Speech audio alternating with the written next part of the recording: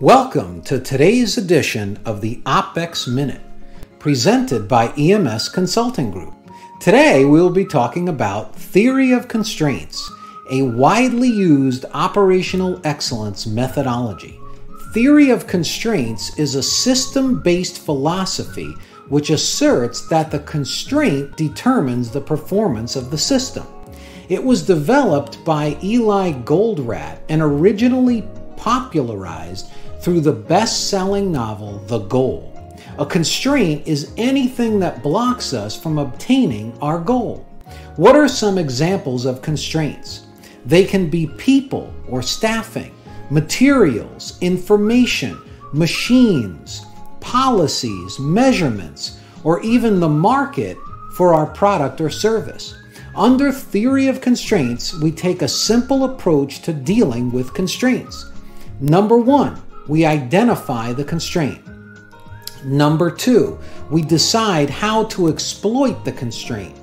Number three, we subordinate all else to this decision. Number four, we elevate the constraint.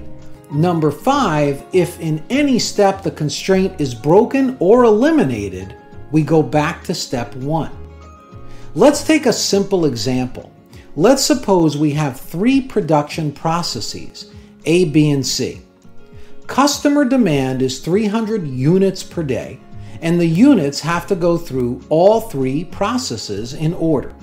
Process A has a capacity of 350 units per day. Process B has a capacity of 250 units per day, and Process C has a capacity of 400 units per day. Based on this, Process B is the constraint. Our approach would be to increase the capacity of Process B to match customer demand. If we could get B to handle 300 or more units per day, it would no longer be our constraint, since this would equal or best demand. We would then find the next constraint, which might even be the market. We would need to sell more than 300 per day. There is much more to theory of constraints than what we have discussed here in this Opex Minute.